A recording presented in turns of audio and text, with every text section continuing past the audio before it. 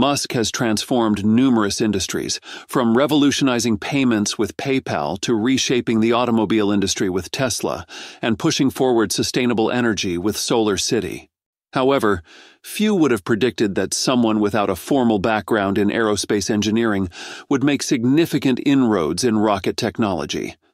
Rockets are among the most complex machines ever engineered.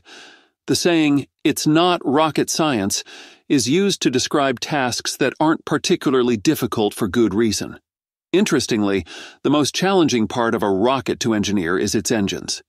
Yet Musk is achieving remarkable progress in redefining how rocket engines are developed and manufactured, showing that with enough innovation and determination, even the most formidable technological challenges can be overcome. Recently, he revealed the most advanced engine SpaceX has ever developed, along with its groundbreaking features that made headlines.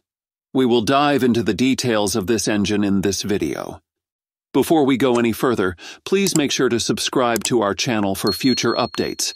SpaceX started the development of the Raptor engine in the early 2010s, with the intent to replace the Merlin engines used in their Falcon rockets.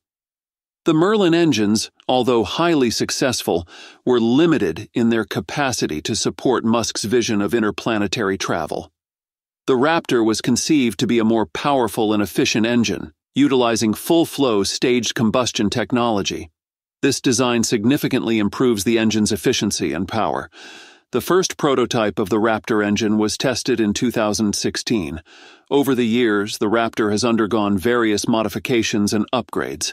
The specifications of these engines have evolved dramatically, from the initial test versions producing around 100,000 pounds of thrust to the more recent Raptor 2 versions, which have achieved thrust levels of approximately 230 tons.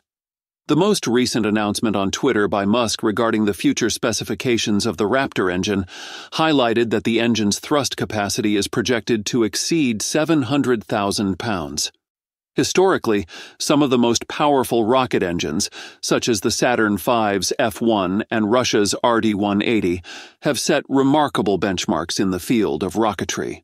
The F-1 engine, which powered the mighty Saturn V, still holds the record for the highest thrust ever produced by a single combustion chamber, delivering about 1.5 million pounds of thrust. This immense power enabled the Apollo missions to send astronauts to the moon, making it a legendary piece of engineering.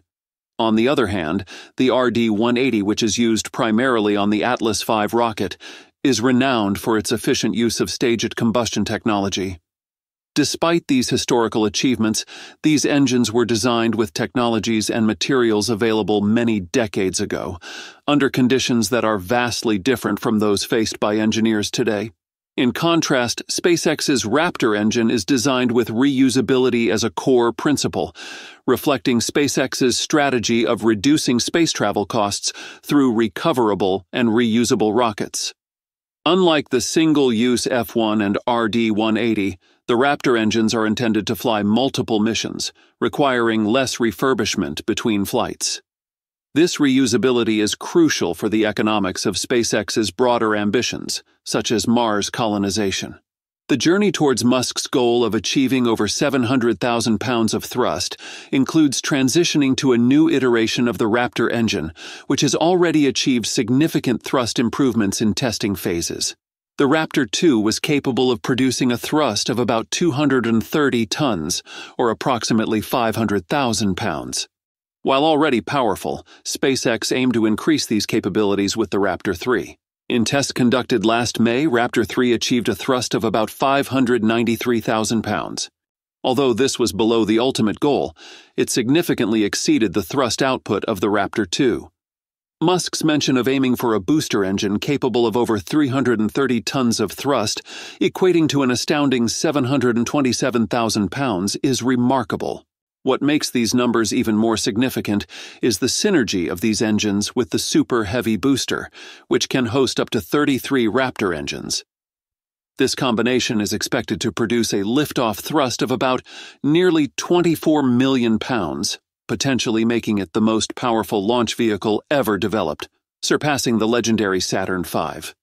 However, Developing a rocket engine that can achieve such performance involves complex engineering challenges, particularly in improving the thrust-to-weight ratio, specific impulse, and overall reliability.